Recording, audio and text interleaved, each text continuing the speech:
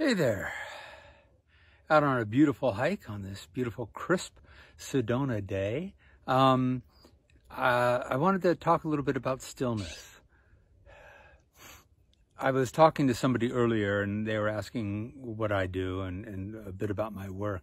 And I said that I teach stillness and peace.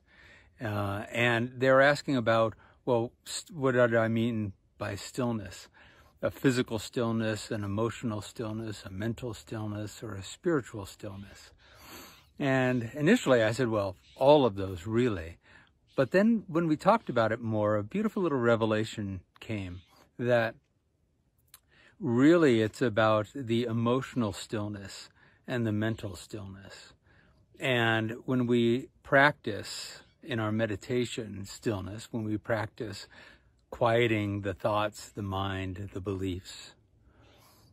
Remember that a mind that is not at rest is a mind that is seeking or grasping or clinging or retreating.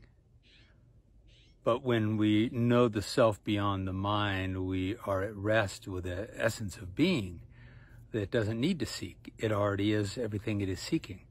And it doesn't need to retreat because it knows that it cannot be destroyed. And it doesn't need to cling because it knows that it is at home within itself and it doesn't need to hold on to anything. Anything can come and go. So the emotional stillness and the mental stillness, what that allows, it allows for a spiritual vitality to arise.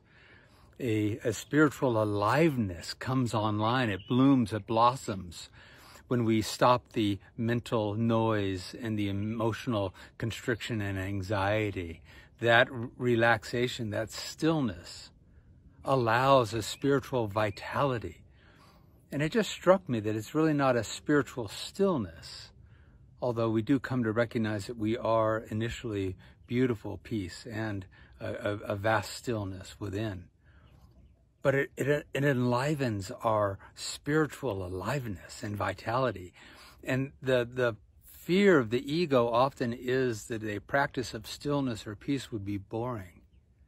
And as it turns out, this spiritual vitality that comes alive when the mental and emotional stillness is present, the spiritual vitality and aliveness that blossoms is far from boring.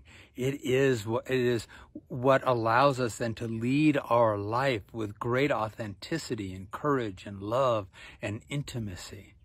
It's that spiritual vitality and aliveness and truth and authenticity of our spiritual being that comes alive. So I guess ultimately I'm speaking to the knowing that practicing a deep emotional and mental stillness does not create a life that is bland and boring and not even necessarily quiet, because that allows a spiritual vitality and aliveness to blossom and come alive and play. Beautiful.